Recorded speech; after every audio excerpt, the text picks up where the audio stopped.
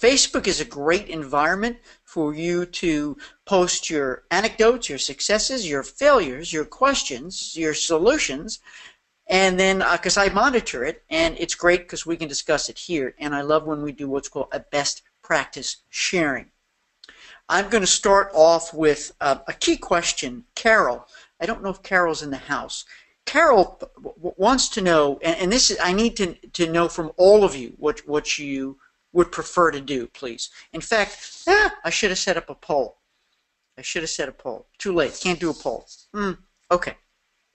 I would like to know that when I record these, I record them, the video, and I upload them. They're on YouTube, but for boot campers, these are private, so other people just can't access them. Only the public ones I make public on YouTube, but they're all there, and they're videos. I want to know how important the video is. You guys go in and when you want to catch up on something, or you see we discussed an important topic to you, do you watch it? Or do you just listen? Do you not care about the video of seeing this? I mean, honestly, because Carol wants to know if I can also include an MP3 so that you can download. Now, I don't know, so the question is, the issue is I definitely want to do the MP3s because you have that in boot camp now where you can download it and it's easy. Of course, you can download the MP4 and just listen to it too, but it's a big file. Carol wants to be able to listen on the way to work or on a walk, you know what I mean? So tell me, I'd like to just give me your thoughts on it. Do you care about the video? Say yes video, no video. You won't hurt my feelings. And is the MP3 the only thing you'll need? MP3 only you can write. You can write video and MP3 or just MP3. Kind of like that. So I know. And I will research ways to see how I can upload these as easy MP3s and you could download it. That's a definite. But I just need to know if you still want the videos too. I don't care. I'll do what you want. I work for you. So the question I want to address first is sent in by Dawn. I think it was the first one posted. Dawn wants to know, can we touch on hired help, farming out certain tasks? So everybody start thinking too of the tasks that you farm out, that you pay somebody else to do. Now, I don't think Dawn is talking about having staff.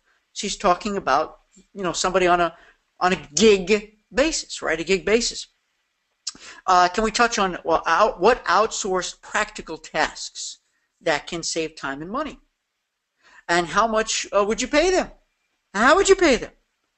And is there anything that perhaps we should never outsource?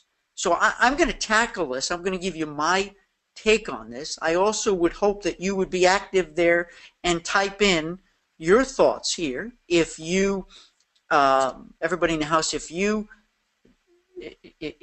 have the same issue and you're going to pull up a chair and really listen to see what we have to say here, or if you're currently using people, I call them people in my stable, and I mean that with all due respect and affection, because I hire people to do the work for me that I don't like to do. So that's the first answer I have for you, Dawn, and for everybody else. I mean, it sounds logical. It sounds like the obvious answer.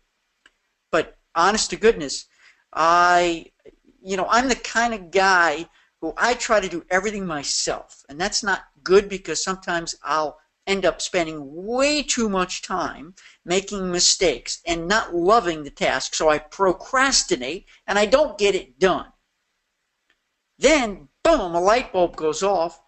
Man, all those hours I spent doing a task I don't like to do and I don't do it well is pulling me away from the stuff I like to do that I do well.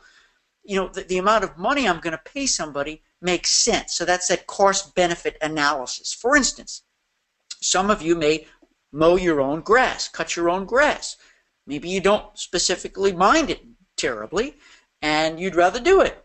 For me, I would rather not do it. Not only do I get an allergy attack every time, but I would much rather pay somebody because I just don't like it. And so the cost-benefit analysis is big for me. We all have our own thing. So that's number one. Now, when you break it down to tasks, accounting, I have an accountant, and I keep the very basic minimal books, and I send stuff to him, and he does the stuff. Okay, that's for me.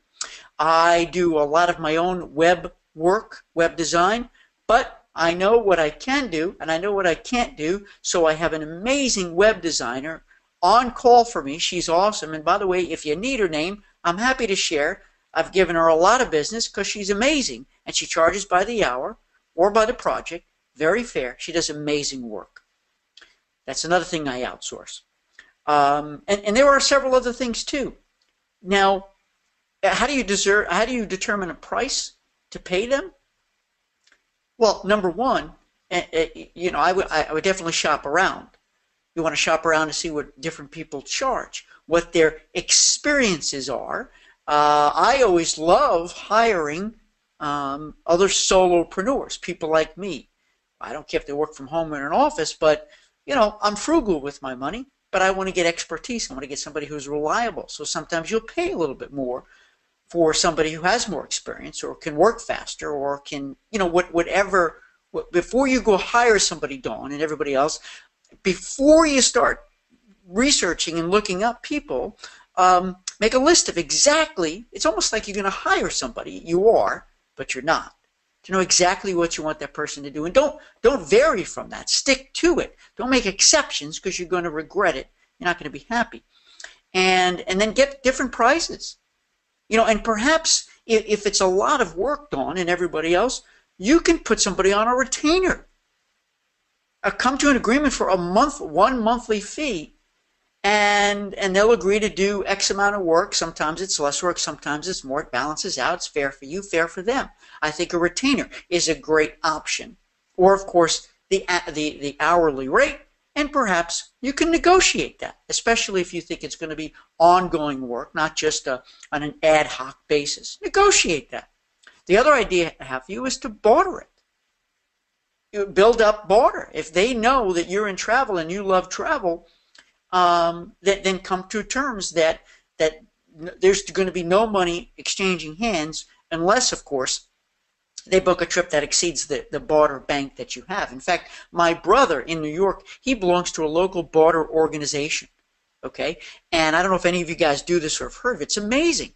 He buys almost everything through this barter organization. Heck, we had a birthday party for my mom back in April, and he bartered with the restaurant. We still had to pay cash for a certain amount of things and for the gratuities, but then he has his own stuff he puts in, his own products. It goes to a big barter machine, So barter is a great idea. And then the final question, then I'm going to check the boards here, see what you guys have to say, because I'm a big believer in this, friends. Don't weigh yourself down. Don't be cheap with your time, and don't waste all the positive, wonderful things that you can do with great success, with great passion, and just don't get admired because you're going to end up procrastinating, and it could cost you more in the long run when you have to hire somebody in a pinch when you've missed a deadline, you're late for something. And even if it's designing presentations, group proposals, group presentations, PowerPoint things, have somebody else do it. I would love to offer to do that for you because I love it. I consider myself to be an expert PowerPointer. I love editing videos and stuff. I just don't have the time. I can't do it for other. I have enough on my plate, so I can't offer you that service, but there are other people who do that. Let me answer this. What you should never outsource? Great question. Maybe I'm not thinking of everything, but the first thing that came to my mind was, social media, I think, is a great thing you should consider to outsource. And I know we've had Catherine Hegon. Do you guys know Catherine? That's what she does. She does social media, social marketing, specifically for travel professionals. That's it. You talk about a niche within a niche within a niche. She's awesome. And, if you're going to hire somebody, you have to have great trust. So before you have somebody do your social media, check them out, call their referrals, see the work they do, because you're giving them your username and password stuff to upload and do stuff on social media that's talking to your clients. So I'm not saying don't do it, but consider it very, very strongly.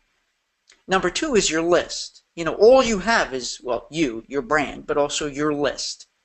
And if you're going to have somebody doing email blasts for you or direct mailings to you, and I know some consortia do that. I was one of the first actually that started that at vacation.com, where we would we begged our members at that time to send your lists in. We promise we're not going to do anything with it, but let us do the mailings for you. And now it's a huge, huge program with a lot of hosts, a lot of consortia, and so forth.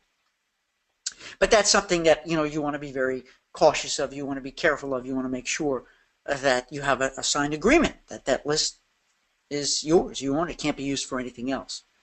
So let me take a look to see what you guys have said. I'm going to go to the next question, but I hope that I've helped in any way because I very much endorse it. Let's see. Jean Ann says, extremely important. I watch, love seeing your expressions. Thank you, Jean Ann. I appreciate that. Because I can keep doing these. It's easy. I have them recorded here, and I don't do any editing. I just cut off the beginning and maybe a little bit at the end. So, Jean Ann, thanks for that. Richard says, MP3, great idea. Julie says, yes, video. This is awesome, everybody. Thank you. Richard says, just MP3. Okay, that's good. And I'm going to go back through this, and I'll look at everything. Patty, I know it sounds funny, but yes, video and MP3. Cool. Because video, again, I can just keep doing it, and then ultimately, you can choose. You want to watch, or do you just want to listen? Ruth says MP3. Lena says, I like both. Judy says, I don't care much about the video. MP3 is good. Cool beans. Jean Ann says, video and MP3. Active Presenter can do both for you. Okay, Active Presenter. I need to write that down, but I'm going to go back and look at your comments after. Thank you. I think I have more options. Lets people listen, view in a variety of situations. Right, give both options, video and MP3. If Alan says yes, video, have not downloaded MP3, but sounds like a good idea. I am going to check out iTunes, but it would have to be restricted. It has to be restricted because this isn't for everybody. It's just for you guys. So I don't know if that's an option for me. I have a friend who does iTunes, podcasts all the time, and I'm going to check that out. Jean Ann says I use a VA to set up and manage my autoresponders for touching clients with marketing and other batch communications. So now we're on the subject of outsourcing stuff, farming out stuff. And by the way, remember, check with your accountant that if you do outsource stuff and you pay them over a certain amount, then you have to 1099 them. That I may be wrong. Is it $500? You have to. Your accountant has to issue a 1099 if you pay them over a certain amount. So check that out. So Jean Ann, you use somebody to set up and manage autoresponders for your emails, and I think that's awesome. That's great. Why bog yourself down in something that you don't want to mess up? That's got to be perfect. That's great. Sam, hey Sam, says video and MP3 and the PDFs provided bootcamp. Okay. Good deal, but I don't think I need to convert these to transcripts, these Ask Stuart hours. Nobody's asked for that. That's costly. I would do it if everybody needed it, but I don't think everybody needs that. I think everybody enjoys watching or listening. Yvonne says, I like the idea of outsourcing, but not sure where to get the right person. What are some examples of outsourcing to organize groups? Well, that's a great question. There's two questions there. Not sure where to get the right person. One of the things you want to do is, I'm going to give you a few examples here. If you're part of any networking groups at all, ask your local networking groups. Now, clearly, you don't necessarily have to hire somebody that's local. It depends on what you need them to do. I like having my accountant local. Roslani, who's my web designer, she's not local. She's in Illinois, but that's okay because we have Skype meetings. So definitely start networking, asking your friends, your inner circle of people who you trust, because they may be using somebody today. Number two, you might check to see if there's any local organizations, any clubs, any groups that you would know these people would be a part of locally, and go to that group, that organization, that maybe they're a member there. The next is a little chancy, but you can check referrals and testimonials. You can check something like Craigslist. People who do gigs. People who are solopreneurs, that's one free way they promote and advertise, Another way is Fiverr, Fiverr.com. Anybody use it? Fiverr.com. I've had them design, if I don't need a fancy schmancy logo, they do logos for me, simple stuff. I've had them do all kinds of crazy stuff. $5. Granted, it could cost you more if you need fancy stuff, but $5 is what I'm saying. So check that out. And the other thing is outsourcing to organize your groups. You may want to, if you're doing a lot of social media stuff with your group, which I endorse, maybe you have somebody set that up for you and manage that for you. If you're You don't like uploading and getting all the stuff in the system with mailing lists? You can do something like Jean Ann does and hire somebody just to manage, database management, to set up the list, to set up the email blast that you want to send out to those groups, or just to set you up with a database. Heck, I don't endorse specific products here. I did for the first time a couple of months ago, Client Ease. I love Darla. I love the product. And whether you use it or not, it's up to you, but so many of you aren't using a good, up-to-date, current management tool. It's not just for CRM, but it's for storing all your business, all your clients. It's so important. And I bet you're not doing it because you're afraid. Oh my gosh, I'm going to get bogged down in stuff. I don't know how to work. I'm afraid. We'll start it tomorrow. And you never start. Tomorrow never comes. Well, maybe you can, I think they do training. And I'm just giving you as an example. If you're afraid to do something new when it comes to technology, hire somebody to do it for you or to teach you how to do it. Maybe you could pay Darla or her team extra money to walk you through it to get it all set up. But I think it's also highly intuitive. You can figure it out. Or hire, I'm sure she or somebody who's a super user would be happy to spend some time with you to show you how to do it. So those are the things I think you can outsource. Especially when it comes to a group. When you're doing your group launch sequence, which we're going to talk about. Lynn here had some great questions about group launch sequence. We're going to tackle that in just a minute.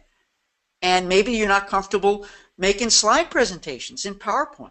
Hire somebody to do it. It could be the best investment you ever make. And perhaps, listen carefully, they can create a template. So if they create the template, all you need to do is go and customize it for every time you make a presentation. I mean, that's brilliant. That's what I do with a lot of my stuff. I recreate the wheel, as they say. So, Yvonne, I hope that helps. Let's see. Sam says, I use Catherine Heek for my Facebook. Not only is she saving me time, but I'm learning a lot by seeing what she posts. I intended to use her for just 6 months, but I've been happy with her service, so have extended that. That's awesome. Thanks for sharing that, Sam. Testimonials here are awesome. And I know that's how Catherine and all of us, we build our business word of mouth. Catherine Heeg, she's a friend. So everybody, if you want some help, talk to Catherine. Thank you, Sam, for that. Linda says, I do most of the stuff myself. I pay for professional flyers or for coupons for my trade show. I paid for help at trade shows, cash or check. Okay, so there's a great way to outsource. And Linda, I want to address your question, everybody. Get to think about, when we did talk about this, this was not last Ask Stuart Hour, but a few sessions ago, we talked about trade shows. Creative ways to do trade shows, but we did discuss it at a formal one, and I do want to spend time there. But hey, folks, if you have a great trade show idea, something you've done that works, or something you've done that failed, that was a waste of money, let us know here, because I want to come back to that, and I want to see what you guys have to say. See, I'm really making your fingers work here, huh? I'm really hoping you're tapping away. So let's keep going here. Linda, we're going to get back here, promise. Linda says video in MP3. And Lena says that I'm thinking about contacting the local community college to see if I can find someone who can help with certain projects. Brilliant idea. And Lena, you reminded me of something I totally forgot to suggest, which is interns. How many of you have ever used interns? Local college students, or even high school students who want to learn business, who want to learn social marketing.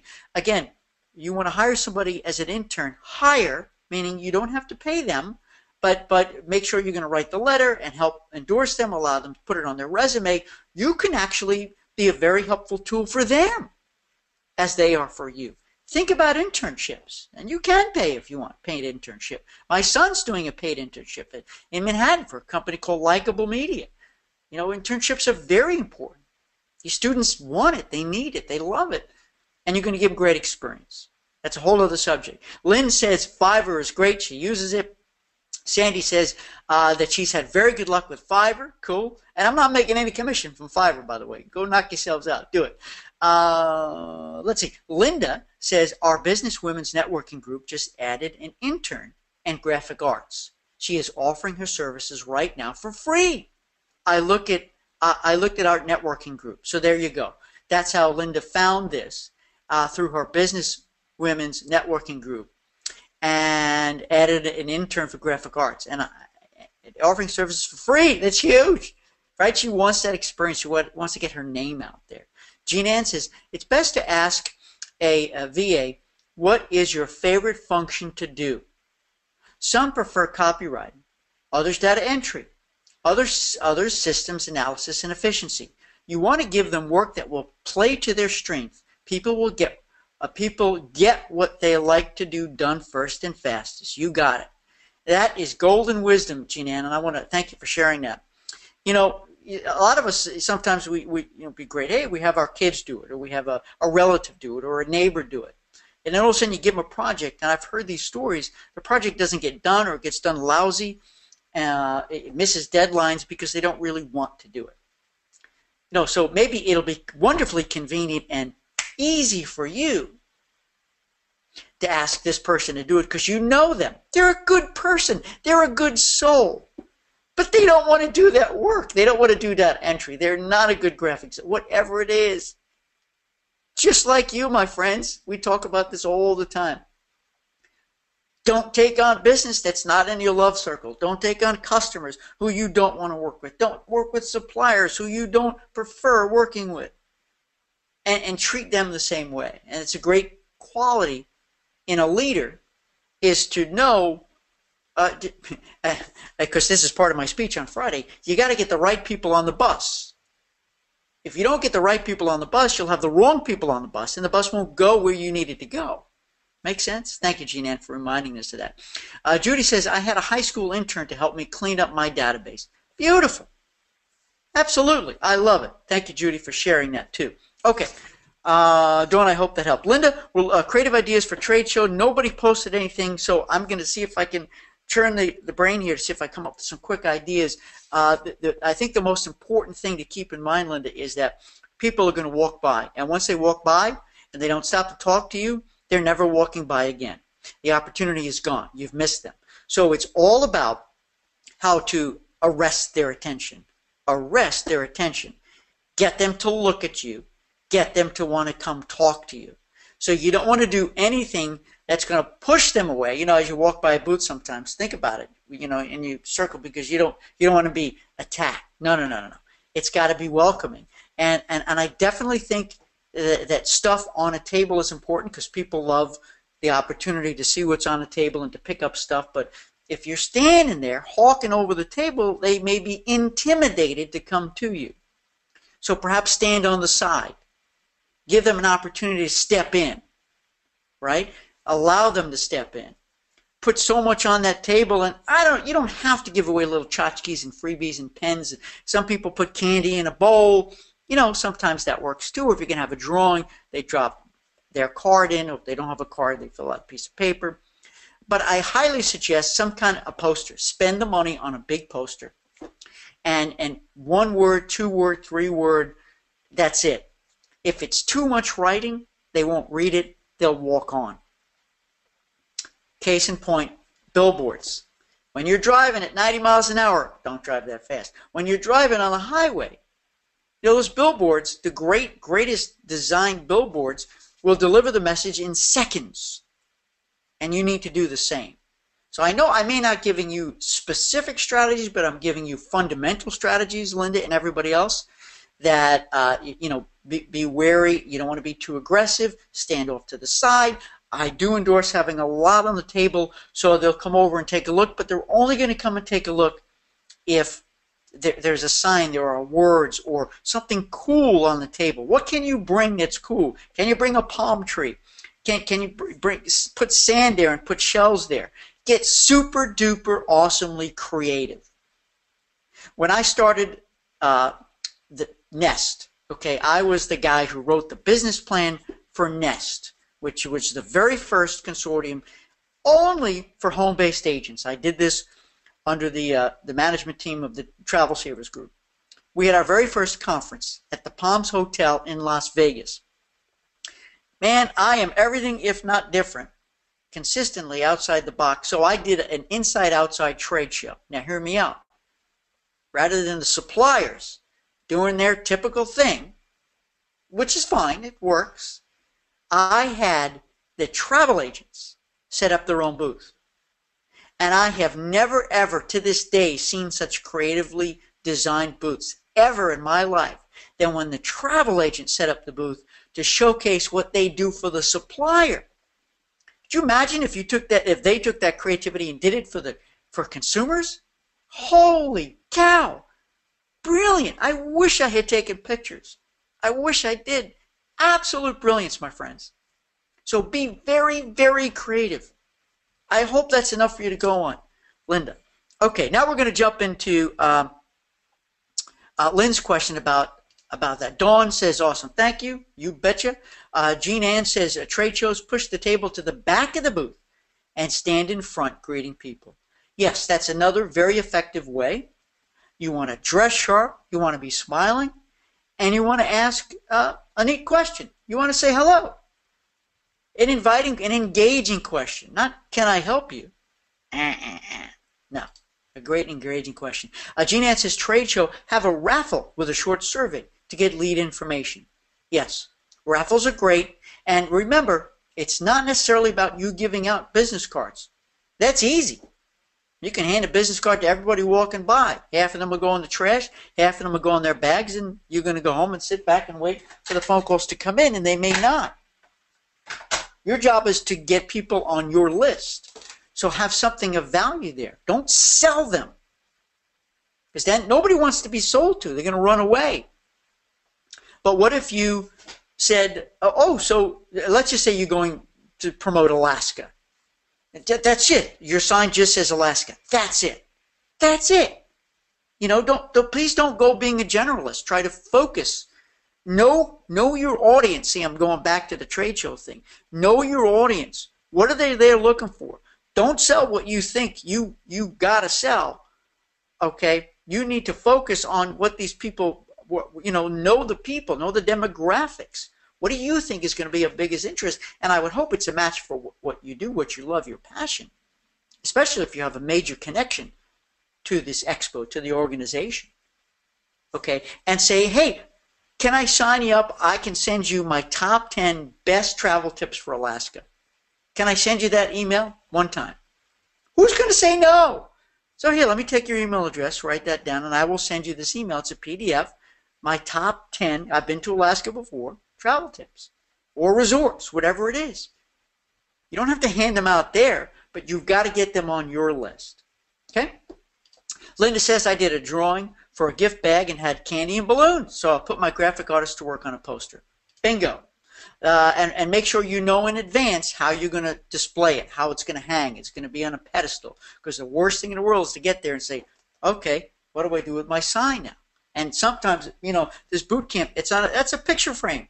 A picture frame holder, See if that'll work, as long as it doesn't fall over. Sandy said, I was at the Palms for the Nest meeting. Oh my gosh, Sandy, that's right. You were one of the very first original members of Nest. And you remember that conference at the Palms, our very first ever. Thank you for remembering that. Jean Ann says, trade show, promote your service and what makes you different, not the vendor. You bet. If you're going to be giving out Royal Caribbean brochures, with all due respect to Royal Caribbean, well, fine. They're either going to call Royal Caribbean or they're going to call their own agent. You're not a library. You're not a library. So, Jean Ann, thank you very much for that. And if you're going to give out a flyer, your number is huge. Your email address is huge. Your cell phone is huge. Text me. Trust me, they won't. But the fact that you're going to open yourself up to be vulnerable, they're going to like a lot. Okay? And make sure that if they go to your website, they like what they see. They like what they see. You see? All right, Linda, hope that helped. Hans said, please send list to me. Which list? Hans, which list do you need? I don't remember. What was I talking about? About a list. And I will read back. All right, let's move on. I'm going to come back to you. All right. Lynn, now listen up, everybody. This is a great question. I have questions about the group launch sequence, GLS. I'm meeting with winery owners to propose a group trip to Italy for their wine club members and customers.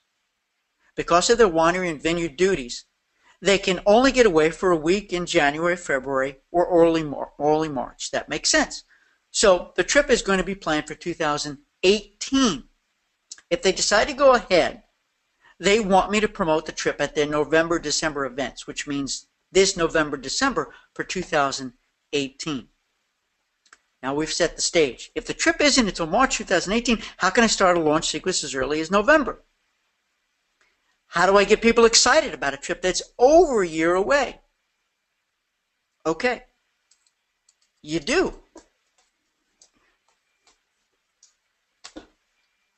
How's that? You do, and it will work. Pardon me while I have some coffee.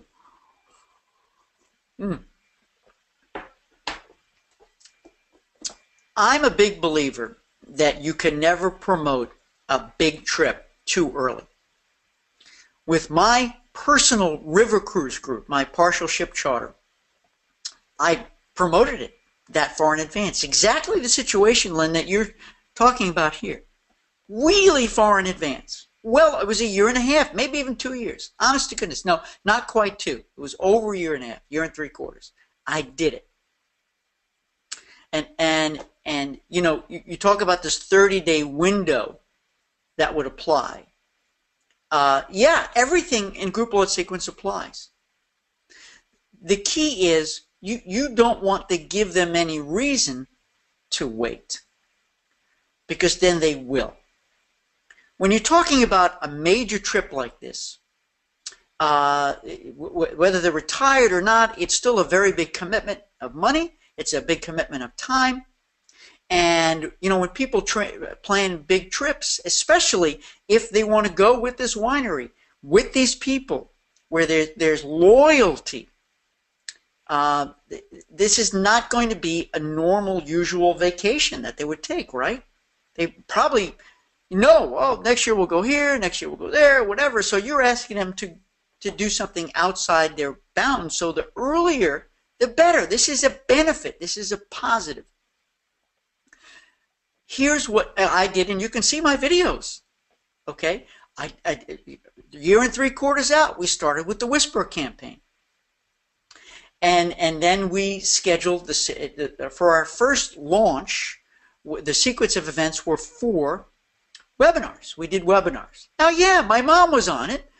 Kimberly's parents were on it. And then there were some aunts, uncles, and other friends and stuff, most of whom had never, ever river cruised before. So they appreciated the fact that we were giving them education. We didn't position it as we were selling. Just go back to the group launch sequence. Your mission on the group launch sequence, Lynn, and everybody, and Hans too, is to remove all the obstacles so that when it comes time to say, okay, now you can give me your deposit, there's no reason for them to say no. Because those people who either attend all 4 or watch them after, okay, who stay with us to the end, they're going. You're going to see a couple people drop out after the first, after the second, after the third. But if they're hanging in there, they're going to go because they're interested. And these are short presentations. They're themed, and each presentation has a mission, especially if it's a new kind of an event. You have to teach them what a river cruise is, for instance, right? Now, in this case, Lynn, you absolutely positively have to feature front and center the people at the winery. You have to feature front and center, leverage the winery, maybe even do a meeting there and broadcast it live or record it and then upload the video. I mean, this is everybody's dream to do. A lot of you have dreams about doing a great group trip with a winery, because the consumers need to see that it's not all about you, the agent. It's about this business, their loyalty, these people. You grow the grapes, I drink your wine. We're connected, you know? So what I would suggest you do is you do it normally as planned. As planned. Early, early, early. And don't even say the word, I know this is early. Don't make excuses, Lynn. Don't ever make excuses. You have every right to promote this super duper early. And you're going to do the same thing. You're going to have a VIP opportunity for purchasing. And then you're going to have the open booking window. You're going to clearly communicate those dates, because you're not going to take any money before. And when the window ends, it closes. And I guarantee you, the biggest sales day you're going to have is when you open up for business, that 24 or 48-hour period, and then close it right there, those first few hours. But here's what you're going to do. The opportunity of being so far in advance is you can do a second launch. I did that. So my first launch I did in September of last year. My second launch I did in, I think, late January, early February, with all different people, because word spread, and friends and family who are coming said, we have some friends and family. I'm like, great, you know what? We're going to do another series, and I'll start taking deposits, but I'm not taking deposits now, because you want people to go through the series, to the sequence. They have to go through it, because trust me, if all you do is show them the bottom line price, they will have no idea of all the amazing goodies and incredible things you have included, and they're going to go right online and compare price point to price point. And I sure hope your price point is the highest, because you're going to include so much more. It's the package, it's the value. Remember, with groups, you don't want to sell ever the bare bones stripped down off the shelf price or package or product, because then they can book that anywhere and they'll shop till you drop. So they have to go through the sequence before you reveal pricing. Now what you're saying, but Stuart, but for your second launch in late January, February, your pricing was already out there. That's true. But what I did, I never, ever, ever published the prices on the website or anywhere. Anywhere. The pricing was only at that point in the original presentation. In the fourth, I didn't reveal the pricing until the very end. And if you want, you could remove those videos from public consumption. So the only way they could see pricing is if one of their friends sent them over the PDF, the confidential pricing sheet. And the other thing I would like to suggest, I'm going to read your comments and thoughts and we're going to move on, but this was big, is that because this is important, Lynn and everybody, and I did this, because it is so far in advance, I would give them a nice big fat window of cancellation with no penalty, because it is so early. I'm serious, and I had 2 cancellations. You know, when it reached the point when that initial deposit was no longer refundable and the next deposit was due. See, that's what I did. I did a 2 deposit thing. In my case, I did $400 per person. Fully refundable. I'm talking they had 2-3 months. So they felt totally comfortable. Sure, you don't want to go, you change your mind, I'll give you your money back. I wanted to be as easy to do business with as possible. Why? Because it was so early in advance, it was okay. I was not going to put myself into any risky situation. I was not sending any lists to the cruise line yet. They didn't need it. There were no commitments made on my part. But so I wanted to be super duper easy. And on the same date when that initial deposit was no longer refundable, that's when the second deposit, $400 per person, was due. And that's when I had 2 couples on that day say, it's too chilly, we don't want to go on the Rhine River in April. I said, okay. And then the other couple gave me no reason whatsoever. You know, what are you going to do? You have to be friendly, because I didn't know if maybe they're going to come back and change their mind. Maybe they had other friends and family they were going to send it that they just couldn't go. So I hope that helped. All right, here we go. Let me see if you guys have any comments.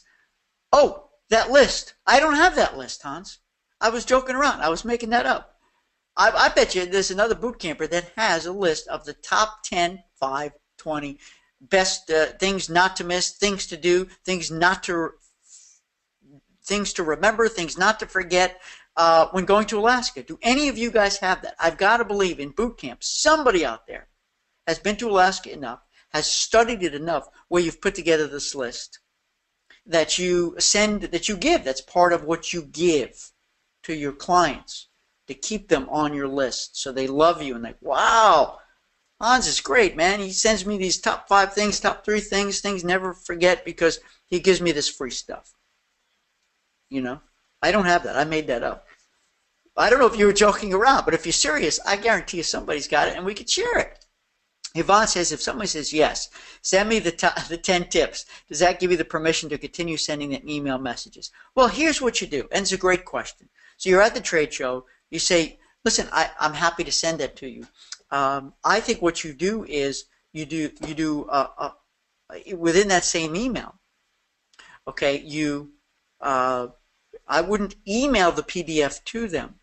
First of all, if you know how to do this, you want to put the PDF uploaded onto your website rather than email. So what you do is say, here, I'm happy we met at the trade show, it was delightful, blah, blah, blah. We talked about Alaska and reference the conversation, how exciting. I promised to send you this. Here it is. It's on this page. Rather than send a big file over the internet, it's loaded up here. I think it'll be even simpler for you to download, save, or print. That's what I do now when I offer freebies. So they're going to come to a web page where at least they're going to connect to you. They're going to learn more about you. They're going to see you. Maybe they'll like you on social media. You're going to have some testimonials there. You're going to design a beautiful page saying welcome. And that's where you're going to send everybody who's decided. And then I would say on there, other events that you have coming up, entice them to sign up. Show them if you got stuff going on. And then send an email to them. Hey, checking in. Did you get the document? Did it open easy? Did you like it?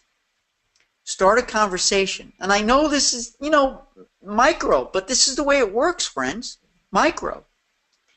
And hopefully they respond and say, yes, thank you. Say, I have a brand new one on Alaska. It's the top 5 excursions and how to save money.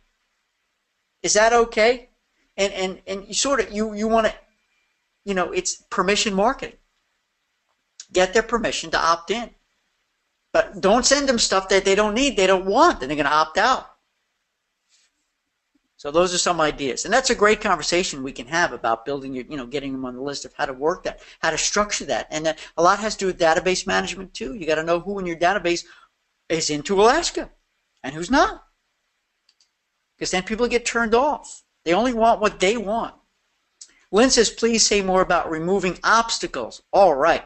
I'm going to answer this right now because this was a great question about some examples of how you address objections and answer questions if you don't know what they are. And this is a great question, and this is an important, sort of an advanced way of selling. I believe that if you look at the sales process, normally the first level is qualifying, and the second level is presenting, right? Qualifying means you play detective. You ask a lot of questions. You find out what they want. Presenting means you go back and you say, okay, here's what you told me you want, and you make your presentation. The third stage is handling objections, because you have to eliminate those objections before you go to the step 4, which is to ask for the business. There are, generally speaking, 4 steps. Qualify, present, overcome objections, ask for the business. For years, I've been teaching that we must combine the first 3. Combine the first 3. So basically, Lynn and everybody, while you're asking the questions, you're going to repeat their answer back, because sometimes they don't like the way it sounds when they hear it back, and maybe they said something wrong or need to expand upon it. So mirror. This is basic stuff. Mirror back their answers.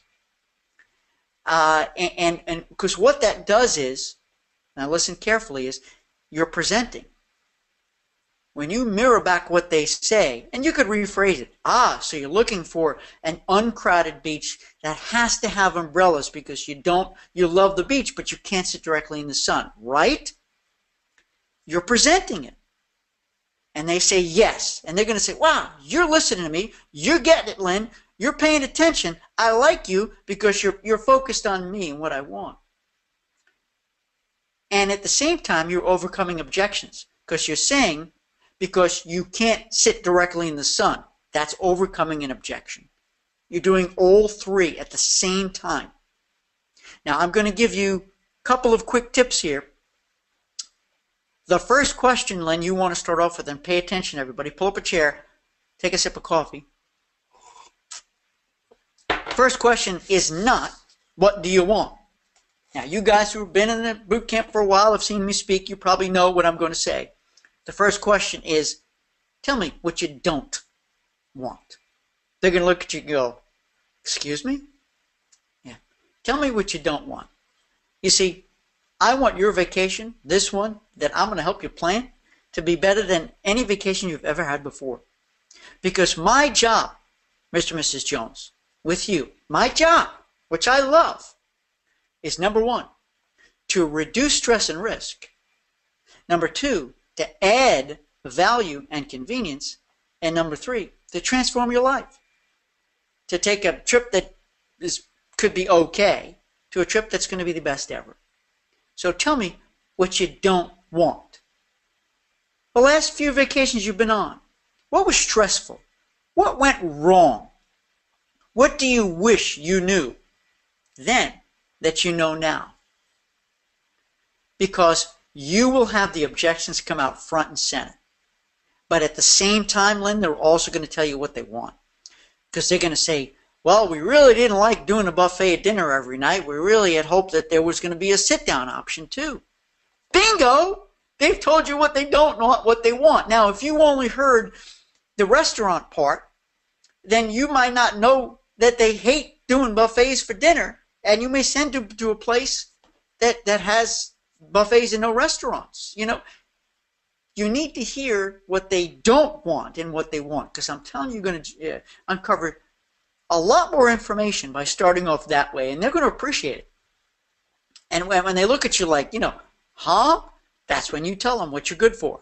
It's what I'm good for. It's what you hire me for.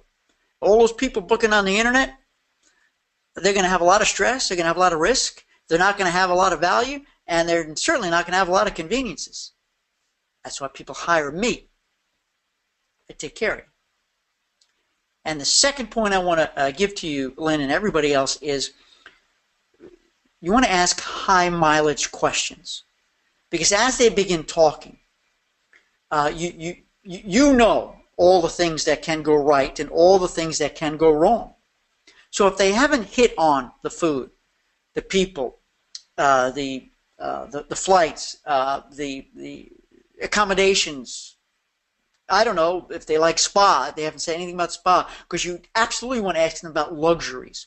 What do you have always dreamed of doing on vacation that you never do at home? What do you never do at home that you'd love to do once? What's in your bucket list? Let's knock off two things that's in your bucket list, Miss Jones. So there's questions that they may never bring up unless you ask.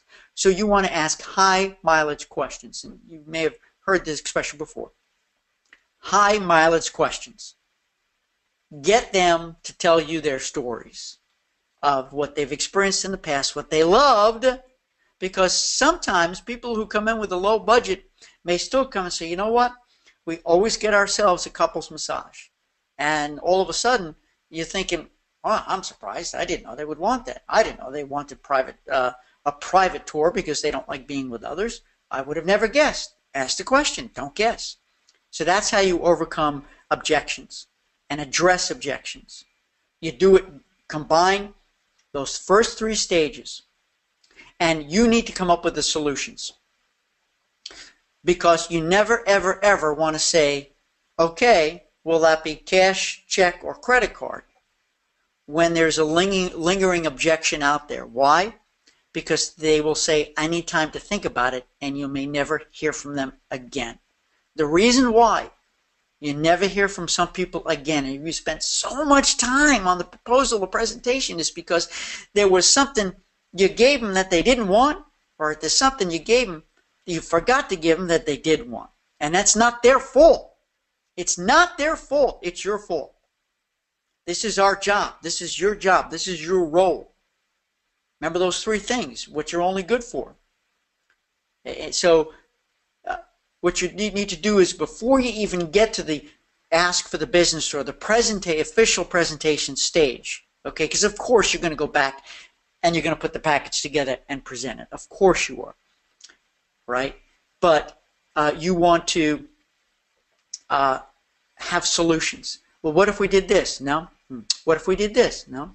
What if I looked into this? Yes, great idea. Come up with the solution right there.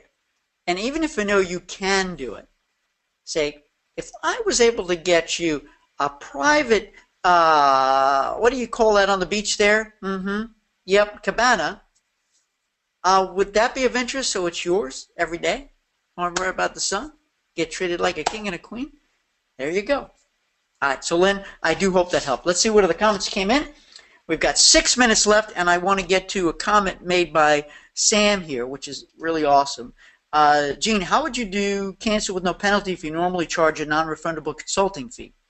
Well, that's a great question. When it comes to a group, if you have a group leader, then you know it's one of those things. See, I don't. The consulting fee could come with the group leader. If the group leader is unwilling to make any commitments but just wants to see proposals, then I think you would charge the group, the organization, a consulting fee, which then comes off the price. You know, I believe that when it comes to groups, I'm not sure a consulting fee is necessary, because you're going to build in all of your fees and your add-ons for all the work you're doing and all the extras you're building in into the package price, so it amortizes out over everybody. And you're going to get them to sign the contract, so they're definitely booking with you. It's a done deal. And even you may want to get them to put up a deposit, the actual group, the organization themselves, so they put the deposit up with the supplier, which could be non-refundable. I think the terms are different. We could spend a lot of time talking about it. It's a great question. I think you run into more issues with deposits and refundable deposits with individuals, okay, where they're going to run you ragged, and you realize that this is going to be a lot of work. It could be FIT stuff, and you don't want to spin your wheels, and you charge a consulting fee. I'm a big believer in that. I really am. But I also think there's a big difference when it comes to groups and individuals. I don't know if that makes sense, Jean Ann, but that would be my answer there. At the end of the day, if you do the group viability test, if you've got a great group opportunity here, the group leader signs the group agreement letter, sign onto the group, the GLS, the group loan sequence, then if you have to get back a couple of deposits, that's okay, because you still have 20. You know, these people are going to drop out anyway. And at least you've got those other 20. You lost those 2. That's just the way it works. That's the way it works. And the consulting fee for the individuals, they're going to really hesitate. Even if they lose $25, you're going to have a consumer saying, you know what, it's a year and 3/4 away. I don't want to make any commitments now, because if I do, I could lose $25. Now, it's not a lot of money, but somebody's going to say, I don't want to lose $25. So be as easy to do business with as possible, and build your consulting fees, all your fees, into the package when it comes to a group. Linda says, so I want to form a Pampered Princess group. I want to have a cruise night and invite everyone I want to join our group. So the cruise night, I would just give information. So do I have another meeting, a group gathering to ask for a deposit? Could we decide the first night where we want to go? Yeah, if you want to have a cruise night, and you know, you have no idea, there's not like a group leader who is inviting you in. You are the group leader, right? Then I think you have an informational meeting. You know, say, hey, look, we can have so much fun traveling as a group, but I'm not looking to sell anything, but let's have a meeting. I'm going to come and I'm going to talk. What do you guys do? A short survey. What do you want me to talk about? Who's interested in Alaska? Who wants to learn about river cruising? Who wants to learn about all-inclusive resorts? So get feedback, do a little survey, find out what everybody wants to talk about. So start off as something that's educational. You know, that's it. Don't start off saying, we're going to have a meeting talking about a group trip. If you're that close with people, that might work. But if you're not, nobody wants to be sold to. They don't want to feel intimidated if they show up at the meeting. So turn it into an educational, informational, fun event, because this is what you do for a living and you want to share it.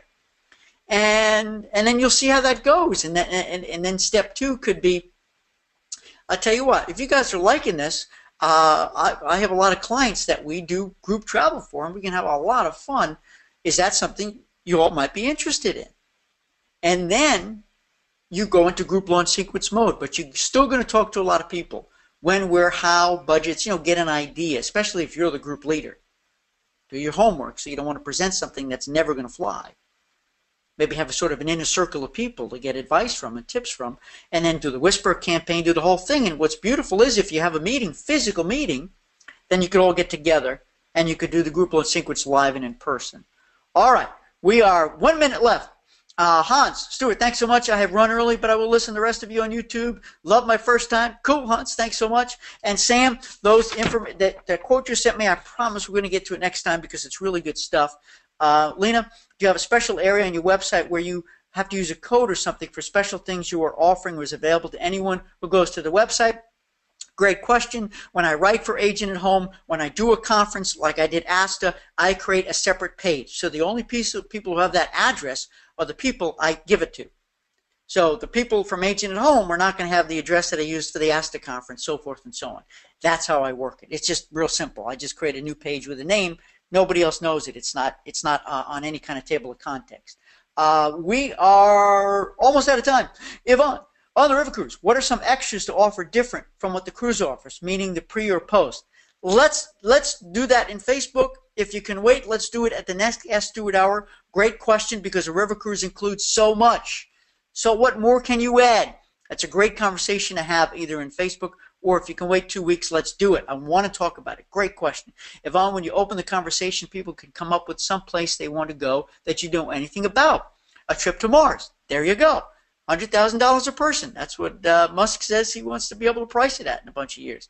That's great. So don't go in with a preconceived notion if you're meeting with a group for the first time to see if it's possible. They may suggest a place you never thought of.